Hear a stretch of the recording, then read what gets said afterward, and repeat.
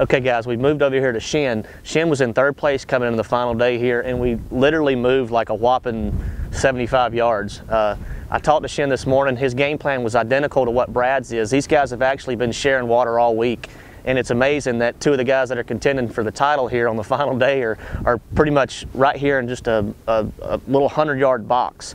We're down here in the south, like we talked about earlier, the winds, the cold front, you know, it's tough conditions today.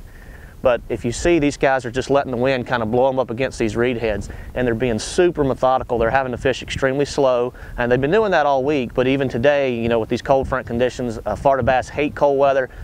They hate cold water, so they're really going to have to slow down and pick these little islands apart.